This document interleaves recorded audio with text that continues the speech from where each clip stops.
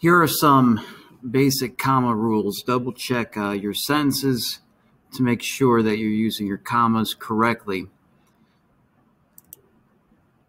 Here's a common use for a comma.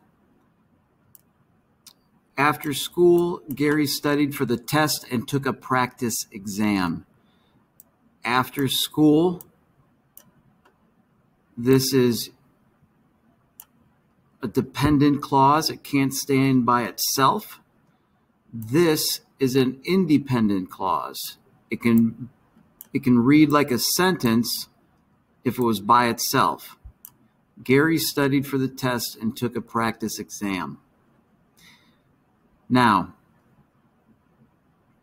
whenever you have a dependent clause, because this can't stand by itself, after school is not a sentence.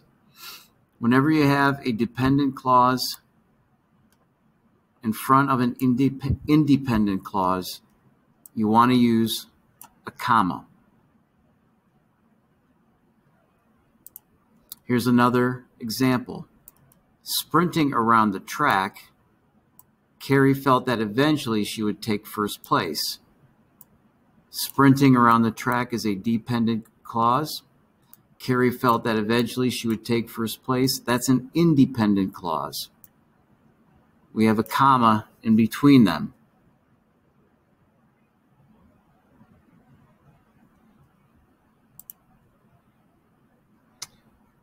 Take a look at this.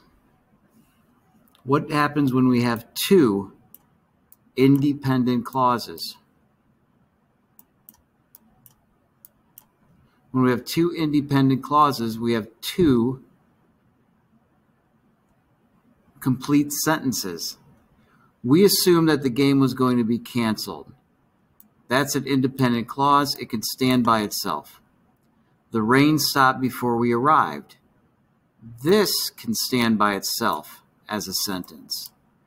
So when you take two independent clauses and you put them together, you want to use a comma conjunction. We assume that the game was going to be canceled. Comma conjunction.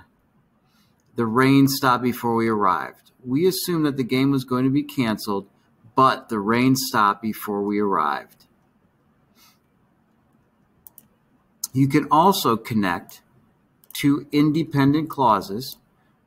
We assume that the game was going to be canceled. The rain stopped before we arrived. These are two independent clauses. You can also connect them with a semicolon.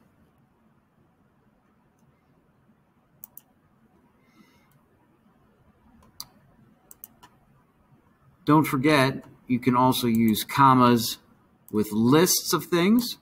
He liked his pizza to be topped with pepperoni, comma, peppers, comma, and onions. You can also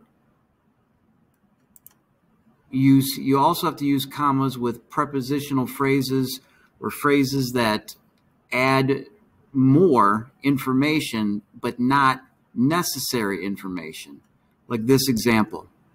The large bus with the bright green paint came to a quick stop at the corner. All right? Notice, if I take with the bright green paint out, it's still a sentence.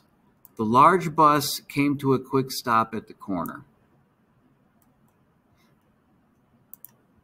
So this information is being added.